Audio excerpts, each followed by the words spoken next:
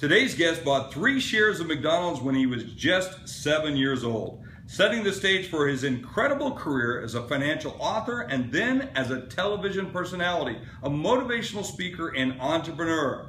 He's best known for his Finish Rich book series and Automatic Millionaire series of motivational financial books. And he's been on Oprah Winfrey's show regularly. He's appeared on the Today Show, CNN, CNBC, ABC, Fox News, live with Regis and Kelly when Regis was doing TV, and now he's here on All Business with Jeffrey Hayzlett. I'm talking to that rich guy himself, David Bach. Hey, David, welcome.